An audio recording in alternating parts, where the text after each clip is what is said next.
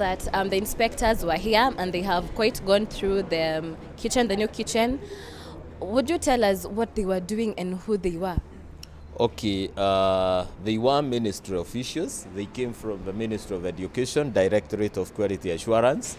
And as we have constantly said, we, NIBS College, we are always in the forefront to ensure that the education we are giving is quality education. We are open to external bodies to come and verify whether what we are doing is right.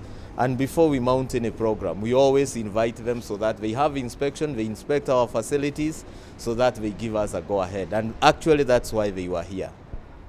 And the standards that were required, have the constructors really met them, and the administration, you as the head of the construction? In fact, just to speak on behalf of the head of academics, one is that they have said this institution needs to be turned to a center of excellence, because what they were looking for, we gave them more, over 100% more than what they were looking for.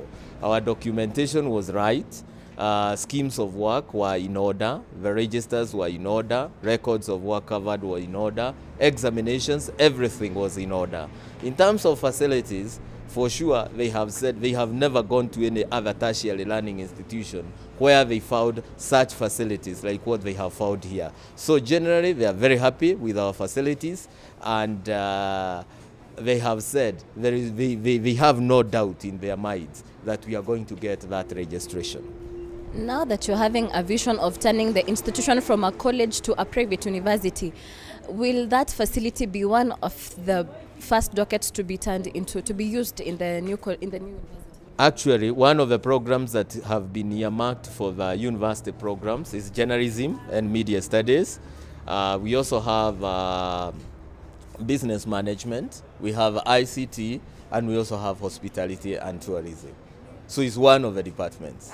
First and foremost, I would really like to appreciate and thank the administration. They've done a lot of work, and even there was some equipment that were just purchased, and I can say the department is doing good because of them. They're well cooperating with us. God willing, Commission for Higher Education, we are expecting them in March, and this time we are ready, all systems go.